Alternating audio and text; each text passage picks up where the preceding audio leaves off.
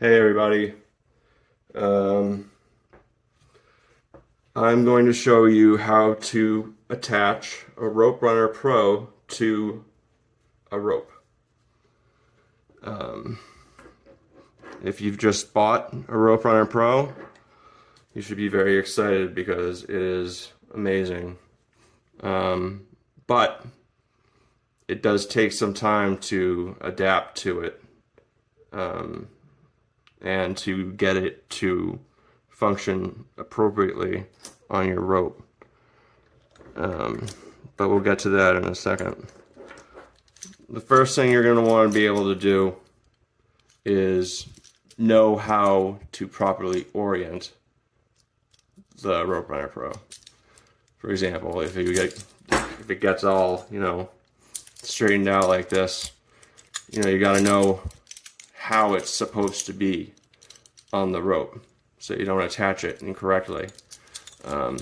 This is the proper way to have the device. So let's get to attaching it. With a rope that is functions with it safely, with a compatible rope, you're going to first, I like to start at the top. Some people start at the bottom. I don't really think it makes a difference. It's really up to you. There are 3 slick pins, and if you don't know what a slick pin is, I will show you in a minute. There are 3 slick pins that must be partially removed in order to get the device onto the rope. So if we're starting at the top, this will be our first bollard. And all you do is you pinch these little, springy things, and you just manipulate it until it opens.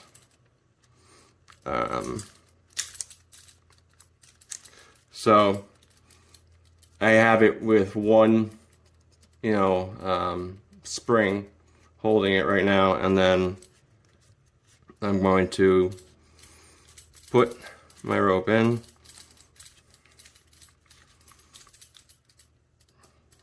and then make sure that the rope is out of the way of the slick pin, and then close it shut. Okay. After you've done that, the next step is to open this gate here.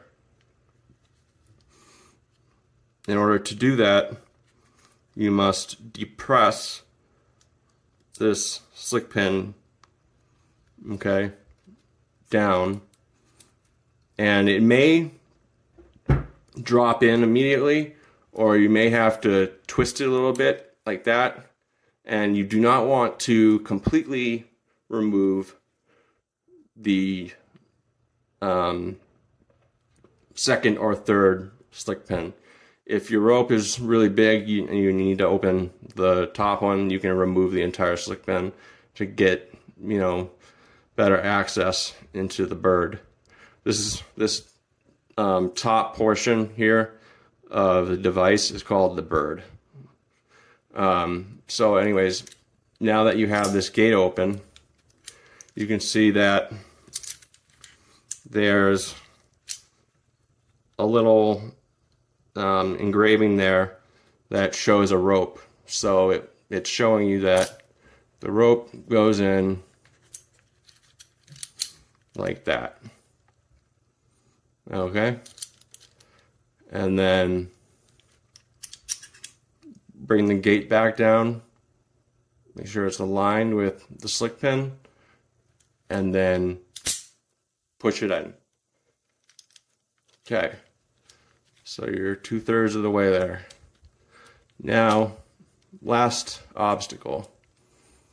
This one's always the trickiest, I find, because it's just so loose. But just like with the gate, you need to push just the first two, springs on this slick pin, and if you do it right, it may not unlock it immediately, so you'll have to like rotate it until it drops down, but this one opened for me. And then what this is now is this is another section where my rope needs to be. You can see again there's a rope shown in a image right there, so it's hard to miss. So once you've done that, you want to see how I had to twist that to bring that down, and then once you've done that, push it in, and you are now, or at least the device is now on the rope. Okay, you have attached the device. Now what? Well, you need to try it out. You need to get, your harness and start low and slow. Low to the ground and slow progression. Like I'm talking, you want to go up maybe a few feet and then play around with it, see if it, when you depress the bird, if it descends smoothly, or I had several times where the device was not calibrated properly, and thankfully I was just testing it low to the ground, and it just kept, like, it would release and then it would just drop, like rope would just whip right through it. There was no friction anymore.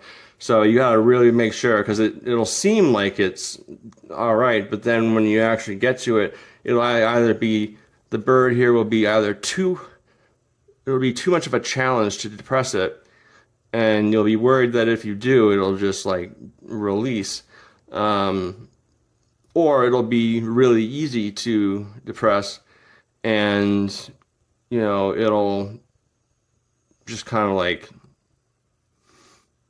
I don't know, it doesn't feel right is what I'm getting at. So how do you do that? Well, there is a section right here with your Rope Runner Pro. As you probably noticed, it came with an Allen wrench, a 90-degree wrench, and that's so you can open by just simply loosening right here and right here. And what that's doing is it's moving this bollard up between, it'll give you 1 through 5 here, but you just have to play around with it. It took me several days before I got mine calibrated, and now I'm so afraid to touch the settings because I don't want to lose it. But I mean, other than being kind of a pain to calibrate, it's absolutely worth it in the end. This device is just second to none. I mean, look at the slack tending. It's insane. So yeah, and don't forget that you're going to need a chest ascender, and invest in some quality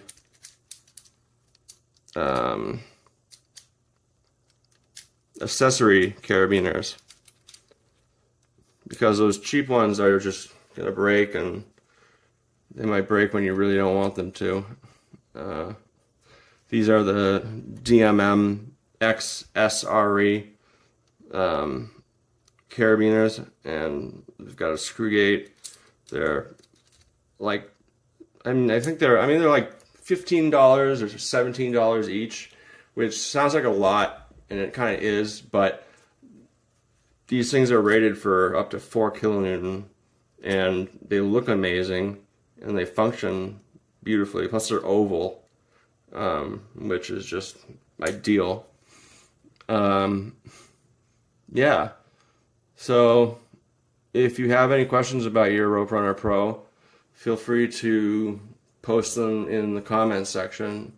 This was just kind of a spur of the moment video that I felt like making. So you could probably tell it was a little disorganized, but nevertheless, hopefully I spread some edumacation. Oh, one last thing. If you are right-handed like me, when you get this device, you're going to be baffled by how this slick pin sticks out right where you need to, you know, put your hand to descend. So this here bothered me like crazy. So what I did is I just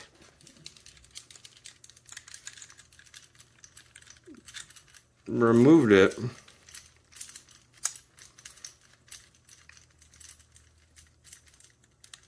and just put it in.